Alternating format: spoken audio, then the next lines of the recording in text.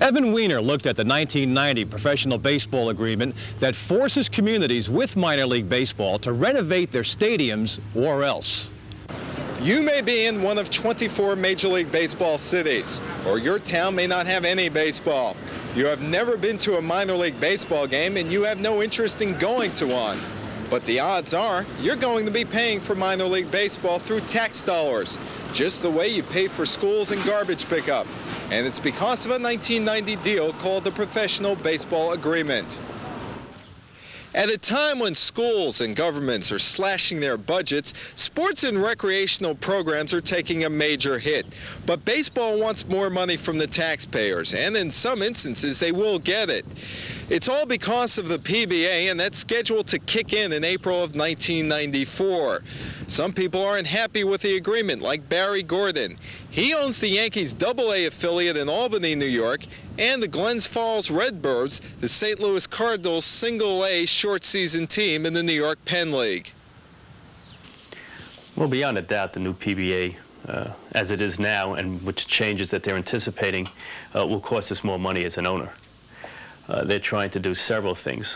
One is they're trying to force an upgrade of ballparks throughout the country. Now, a lot of these ballparks were established many years ago.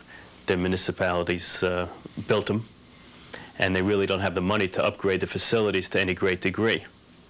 Some of the standards will be waived, but some will be very costly if a lot of these small towns want to keep minor league baseball. And the money's going to either have to come from the local towns, some interest groups, or from the owners to upgrade the stadiums. As an owner, when you look at that agreement, how do you feel? Do you feel that it's a good agreement or a bad agreement? We're not happy. I mean, of course, you're always in agreement with an upgrade of standards. We're not happy with the costs that are going to be involved, and we're not happy with the fact that these ballparks were built under other standards, and all of a sudden they're requiring us to upgrade them, and in some instances fairly substantially. We still provide a very good place in most ballparks for the teams to train the minor league players, and we still get the fans out there, which is very encouraging for the ball players. But to you know, have to change actual construction standards and lighting standards and locker room standards in some of these stadiums is going to be extremely expensive, and as an owner is going to be very difficult because in many instances the owners are going to have to put in some of the money possibly to upgrade these stadiums if they want to keep their ballparks in certain cities. If it's the local towns that own the stadiums and the minor league owners who have to incur the financial risk, is baseball sticking its nose where it doesn't belong? Jimmy Lee Solomon, the director of minor league operations for the commissioner's office, doesn't think so.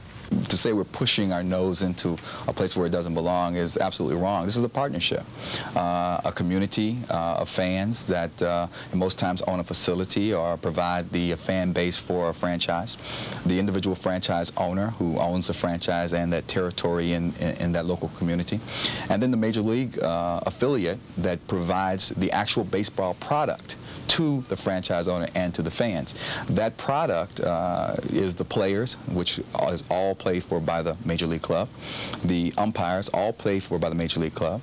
The managers and coaches, all paid for by the Major League Club, as well as a trainer. And all the equipment is provided by the Major League Club. So to say we're sticking our nose in a place where it doesn't belong is kind of a stretch. We're spending hundreds of thousands of dollars into these communities, bringing these players into these communities to provide this product to the fans and to the franchise owner. I think it's more of a partnership. Okay, it's partnership.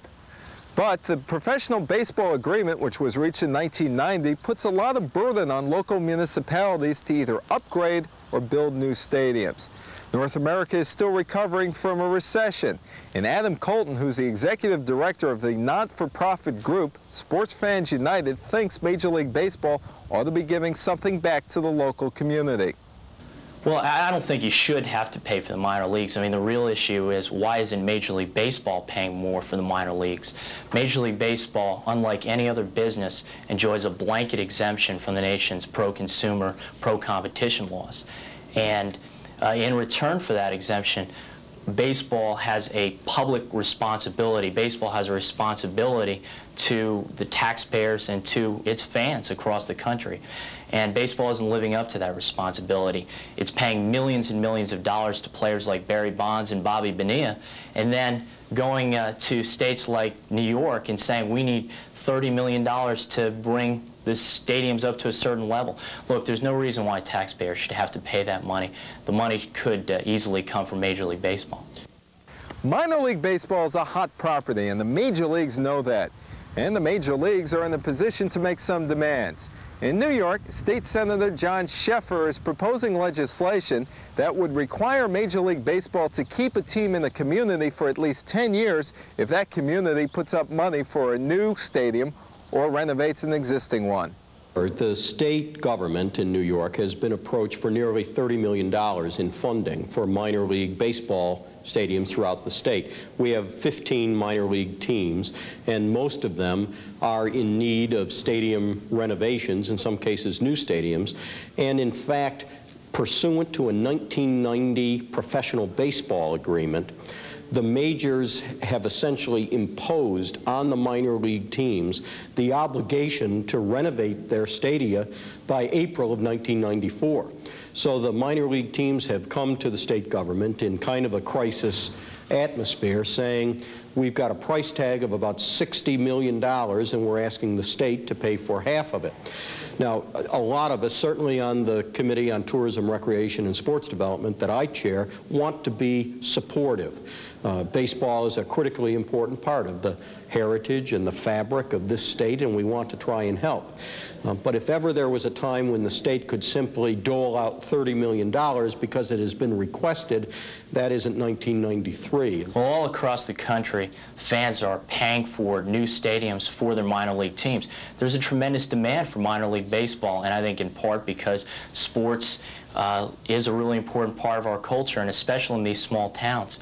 But in return for our millions of dollars, we're not getting anything right now. I mean, we are getting no guarantee that the team isn't just going to pick up and leave when they get a better offer from a new city.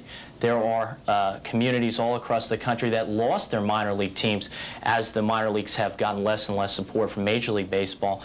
You've seen fewer and fewer minor league teams. You see communities really hungry for minor league baseball, and they are offering good deals for teams to move. And if we're going to spend this money, if we're going to spend money to build new stadiums for minor league teams, then we ought to get some guarantees from those teams. And so we have to be extraordinarily protective of the taxpayers' interests, the interests of the local communities and local taxpayers, and that's what this new legislation that we've proposed does. It primarily focuses on a commitment out of Major League Ball that would say that if the state is going to be a partner in this funding effort, that they ought to be willing to make a commitment in terms of time in that community, a 10-year commitment that a team will be in that community, to avoid the syndrome where the state and the local government put in millions of dollars in a new stadium or stadium renovations and then find out a year or two later that that team, that franchise, is being yanked from the community. Huessler is hoping that his legislation will become a model for other states who are looking for financing to either upgrade minor league stadiums that now exist or build new ones. It may be for naught, however, if Congress repeals baseball's antitrust exemption, the minor leagues may not exist as we know it today. Well, the way we know it is a hard one to answer. I don't know if the minor leagues will always be there in the form and the shape that we know it today. There are many people who criticize the major leagues, and they criticize us by saying that the minor league system is a terribly inefficient system, and that we've reported that we spend millions and millions of dollars into this and put into the system on an annual basis. So I can't say it will stay exactly as it is, but the minor leagues, I feel, in my personal opinion, there will be a minor league of some sort. That will always exist because player development is so important and so critical to many teams in their quest to win championships. I think, though, it is important, though, to realize that the major league clubs are not trying to walk away from the minor leagues and say we don't need it. What we're trying to say is that we've got to look at every element of the minor leagues and try to make it better. We held a hearing here in Albany, I believe it was on February 9th, where we were looking at that professional baseball agreement and all of these issues that we've been discussing today, essentially the relationship between the majors and minors. And I asked that question because there had been testimony at Washington hearings that the elimination of the federal antitrust exemption would hurt the minor leagues. The testimony that we had from a really wide variety of sources here in Albany at that hearing indicated to us just the opposite, that it could strengthen both major and minor league ball. My position, though, is that they need to understand that minor league ball is an important part of that picture, and that if they're going to perpetuate baseball's exemption, that they definitely need to ensure that baseball is going to be a helpful partner to minor league teams and host communities and taxpayers, as opposed to an obnoxious big brother. And to date, my own judgment is that Major League Ball has been more in the obnoxious big brother category, and I'm hoping that the whole exemption question and the other hassles and issues that Major League Ball is going through will result in a much more responsible attitude on their part. We're joined now by Evan Weiner. Evan, what do you think is going to happen to baseball's relationship with the minor leagues? Well, it's more than just the relationship with the minor leagues. Already in Milwaukee, the owners of the Brewers have asked the governor, Tommy Thompson, to help out in building a new stadium so the Brewers could stay there. In New Haven, you have local investors that have put up the money for the expansion team, the Ravens. But around the country, like in Bakersfield and Modesto and Augusta, Georgia, and a whole myriad of cities, they're asking local governments, national governments, federal government, or the state government to help out. This is a very complex problem, and I'm not sure where it's going, except the taxpayers may end up paying a lot. Do you think all these changes will take place by 1994?